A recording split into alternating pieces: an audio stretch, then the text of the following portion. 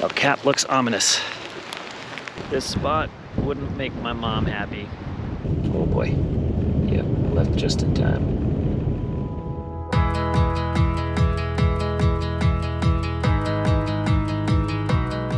It is 6:50. Sun just came up. I wanted to get into the park before sunrise today, but that's obviously not gonna happen.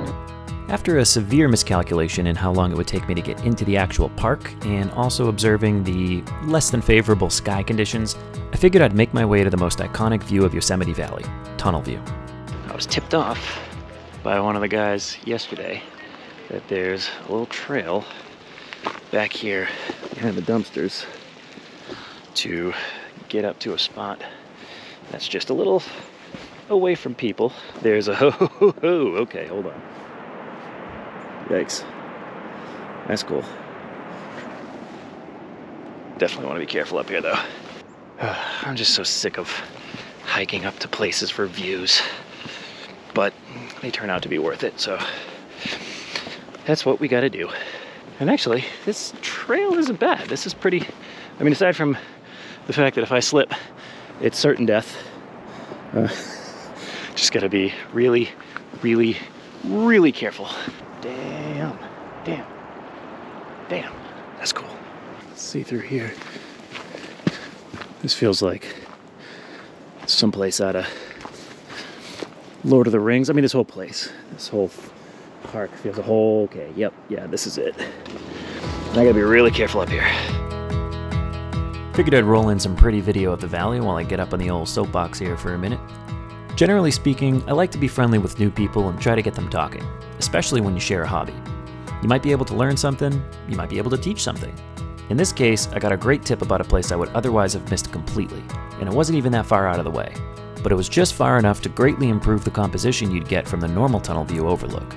This is something I'm trying to really focus on as a photographer now, which is to go to the places I want to see, but try to find a different perspective if I can.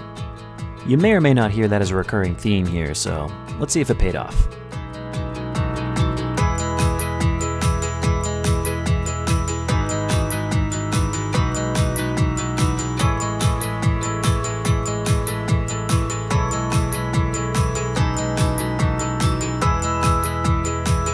I think it's been as good as it's gonna be for now. Clouds are being kind of stubborn, and it looks like the lighting on the valley is just starting to get flatter and flatter. So I'm gonna pack it up and actually head into the park and see some of the little things. I say little things because everything's little compared to this, that I wanted to catch yesterday but didn't have time because I had to get to the Firefall spot. So see you in a bit.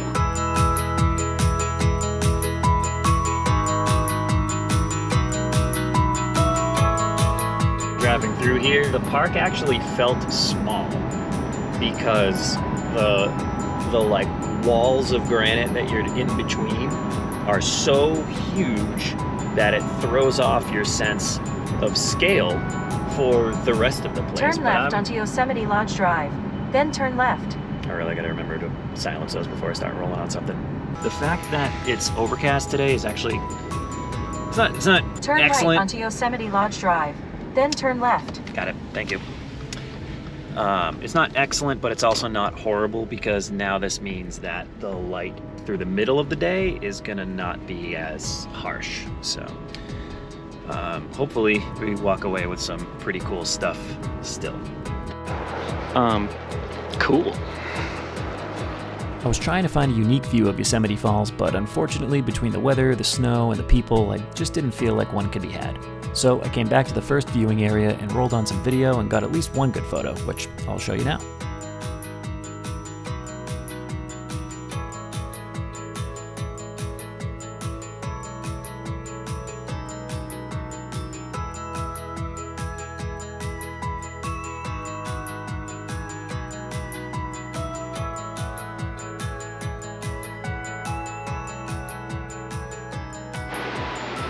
So a lesson that I learned for photography kind of a long time ago was to go where the people aren't.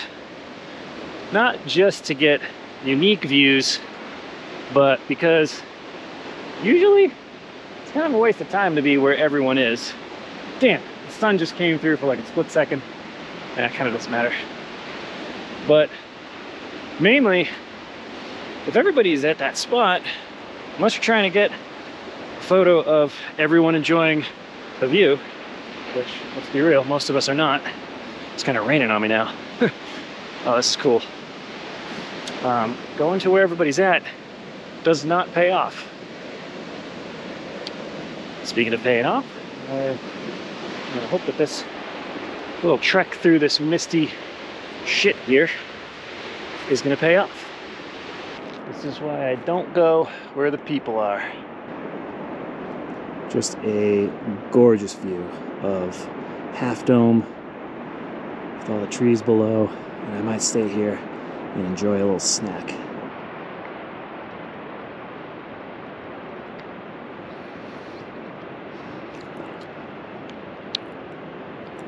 This is good. Very profound, I know.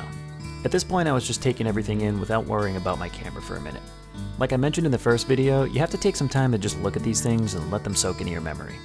I did try to make a photo out of this view, but I just wasn't very moved by my results. And that's just kind of how it is sometimes. You get somewhere that looks awesome in person, but when you try to translate it to a camera, it just doesn't pan out.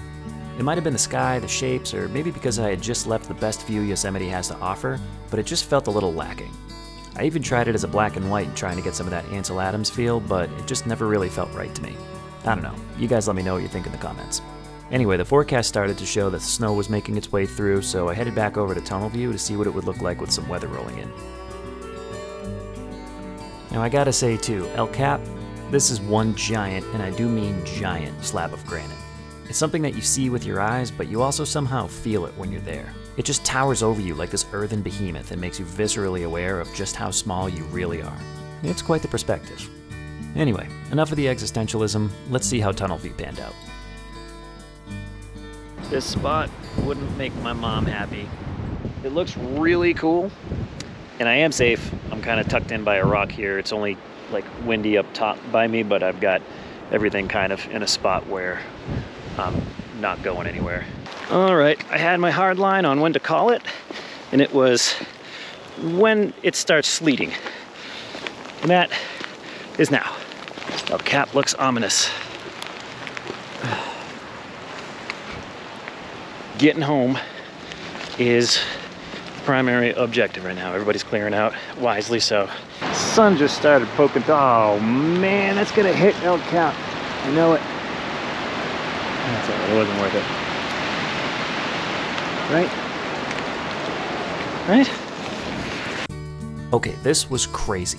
All the photographers that were up here started packing up to leave before the weather got really bad, when out of nowhere, a couple holes in the clouds opened up and sent down these giant beams of light straight onto El Cap. Suddenly, everybody was scrambling to get set up again and try to capture this incredible moment before it left. Despite it being really hard, here's some of my best attempts.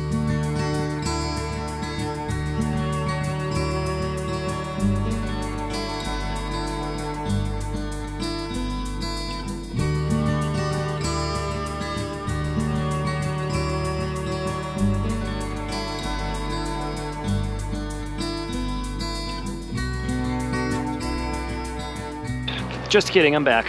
Let's just wait and see what happens.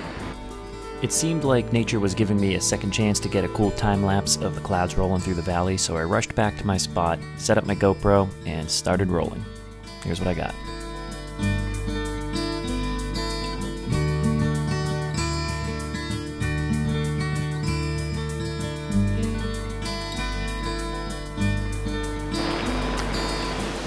Oh my god.